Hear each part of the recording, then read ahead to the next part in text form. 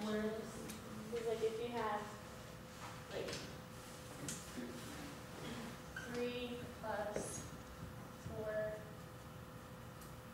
times 2, and then 3 plus 4 times 2, this equals 24, and this equals 11, right? 8, yeah. Yeah. Does that make it a little That's clearer? That's not right. 3 plus 4 is 7 times 2, 14. There we go. Is there any other difficult symbols? So both factors and terms can be numbers? Like, are they always numbers? Does anyone have an answer? Or what? Are factors and terms always numbers?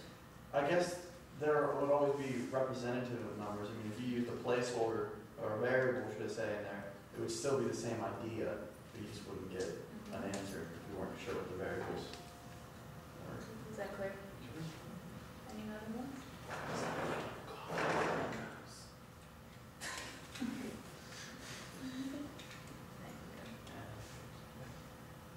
Okay, well, if you guys all understand that, then we'll move on. You guys can take a seat. You have a question?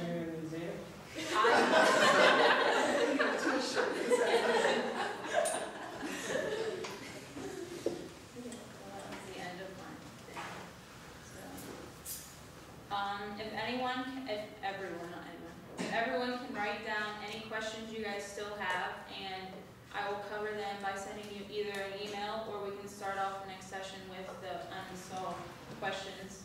Do you want all my questions? Because I have like 15. Yeah, write down. All 15 questions you're going to answer in my email? Write down a question. What if we have 15 questions? Then you can go to a tutor or a professor. They're always there to help.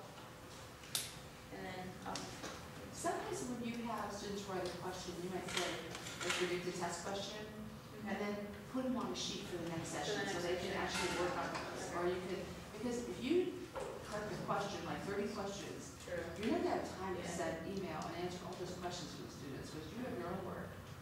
And that would be a lot of work. Could you do the ask for a question from each person and sort of summarize it as a worksheet that they could complete either outside class? It doesn't necessarily have to be early. Could I like email them questions to Like a have them study bring for the next session? Then have the answers ready for the next session, and then only the students who come to sessions. Another thing too is don't be handing out things to students who don't come to sessions. Okay, So if someone goes to you, oh, can I have your sheet from your session this week? Say, oh, I don't have any more. You have to come to sessions to get those. I only have them at the sessions. What would happen at the end before you're closing, if you guessed each person, if they have a question, write a piece of paper and pass it to the next guy to answer? And then you spend 5 minutes with one guy asking the next, answering the next guy's question? That's your closing activity. Yeah, that's a great idea. And that'd be great. So have them write down a question and then talk amongst And themselves. then pass it to the order, Last 5 minutes. Yeah. pass it to the That's next a guy. good closing Because, activity. you know, if someone knows the answer in that room all the time, there's, you know, that's something to always keep in mind. Somebody knows the answer. It's just getting them to, you know, you want to make it where they can say it. You know, that's it, always. You know. Just go ahead. Erin, one thing is try to use a little more positive reinforcement. Okay. Which is like, great job, good answer. Why, you know, you guys are good at this. You know, try to relate to the students in that way. What's your title at? What is actually the student title going to be? Like, what are you going to be called? CLP facilitator. I like saying all of it. It makes you sound so much more important. Well, I've actually been doing that. I've been like, so what do you do when you go to, wow, I got a work study as a cooperative learning program facilitator. It's a CLP facilitator. It's going to be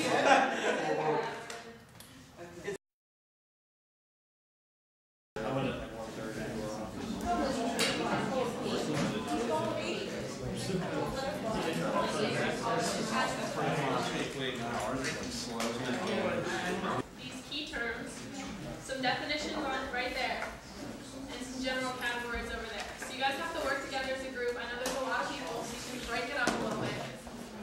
But the thing is, like definitions. So if you see on one of your little cards, let me see if I can find one. It says DF on it. I can't seem to find one right now. It says a DF written on it. That means there's an arrow that corresponds to that post-it. So you have to figure out what these different things are associated with up there. Like I said, there's a lot of people, so you kind of got to work with each other, cooperate to fill everything in.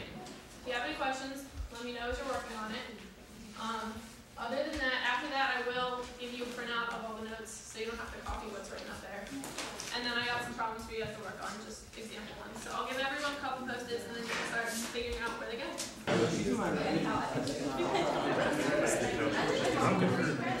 Most time I'm back. Oh, yeah, it's 3 hours. Here's Friday.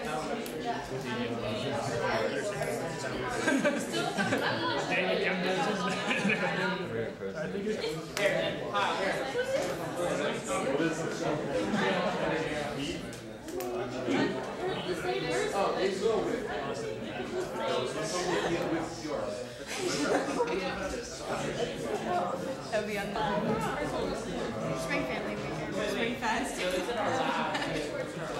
Alright, so they're having a couple troubles here. At equilibrium, what equals minus RT ln of K? Anyone know? What else you got? You know what? You can read it. Okay. The overall enthalpy change for reaction is equal to the sum of the enthalpy changes for the individual steps of the reaction. I'm gonna say it again, it's a lot of words. The overall enthalpy change of the reaction is equal to the sum of the enthalpy changes for the individual steps of the reaction. There you go, yeah. I'll throw that one up. Okay. You wanna pick someone else that can read the next one? Places that can fit in. We got the same thing here. And there should be another one up here. No one here. So where does the last one fit in? Yeah.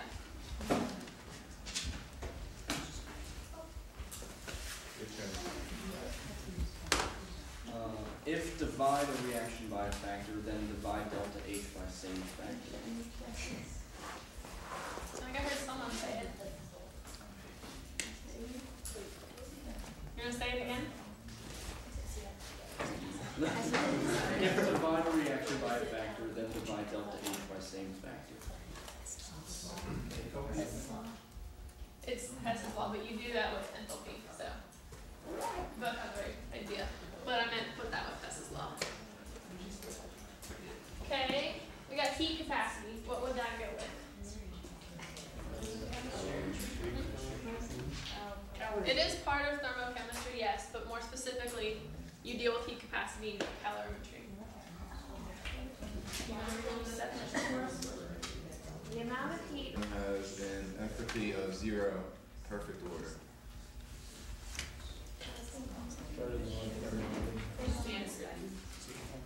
Say it a little louder. There's law of thermodynamics. Exactly. And pass it up and I'll flip it up. Alright, so you guys can come and take a look at this if you want. It's kind of just a general outline of your notes for this exam. This is also a printout, a hard copy of it. And then I also have worksheets here, just a whole bunch of simple problems to pass that around too. And then go ahead and start working on it in your small groups. And we'll talk about later. So but she said one Hey day. guys, I know already, just to let you know. Another question there. You see, I just woke up. That's just enough. Awesome, we can fix our typo now.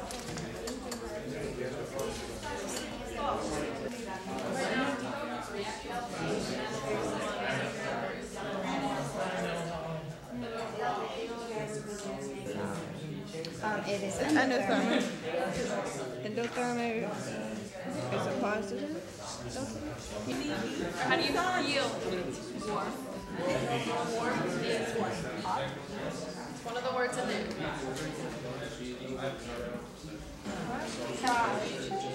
Temperature. Heat would be temperature. So So you just said endothermic does what to heat? Okay, so heat on the outside is going to rise. If you're releasing heat, you're going to feel the warmth of the heat.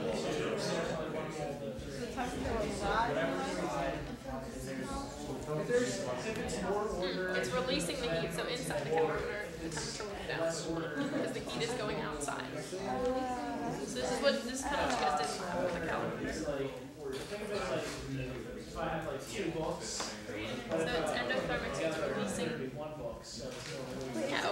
Endothermic. Tina. Endothermic. Exothermic. Exothermic releases. Sorry, I just kind of, that was my fault. I should have caught that first. Okay, you have a negative. Make sure you don't leave it. There's one more gas and the other one there's two Wait, what's that equal to again? The delta G. Another way that you can get that is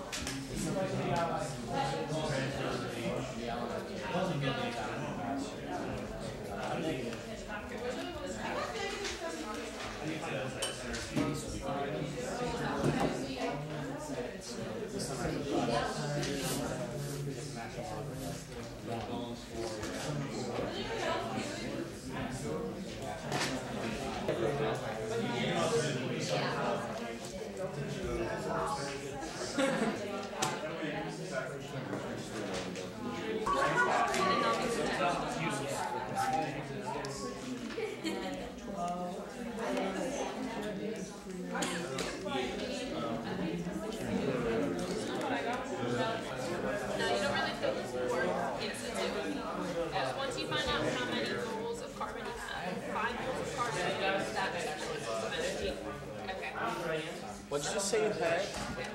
Was it 72? Negative 72?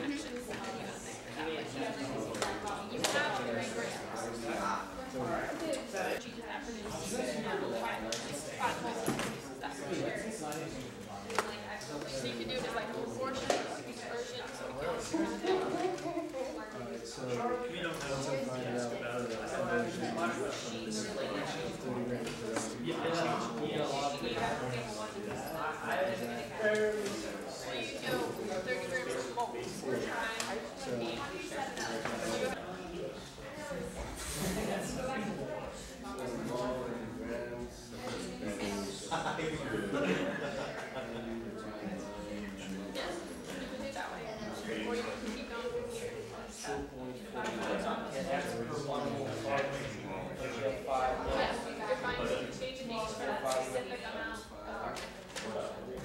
Did you follow that? Cool. I don't think, is that what you said? I mean, I got it. Teach me about what? Well, you want to end up. You have to prove. You got to divide by 5. You got to divide by 5.